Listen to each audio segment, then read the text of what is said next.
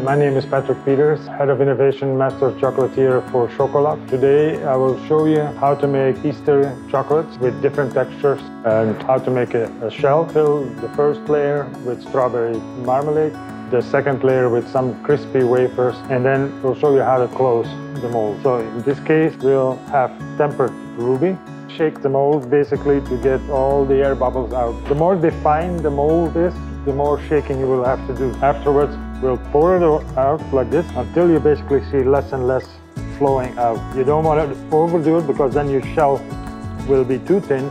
So you put it upside down for 5 minutes so that it forms an edge. Here's what it looks like after 5 minutes upside down. So here we have our ruby shells, the ruby rabbit. We'll show you how to fill the first filling. In this case, strawberry marmalade. 2/3 of top filling and 1/3 of bottom filling is pretty much ideal.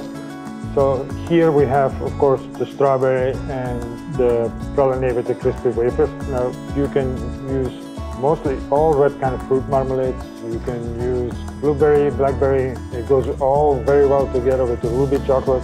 So I'll show you how to close the mold. So here we fill the mold. Make sure you fill it pretty good. So every corner is covered when you shake it.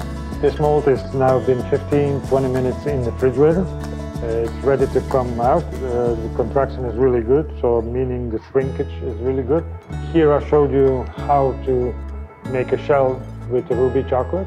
Fill the mold with 2 different textures. My name is Patrick Peeters, Master Chocolatier for Chocolove. I hope to see you next time in the chocolate factory at Chocolove.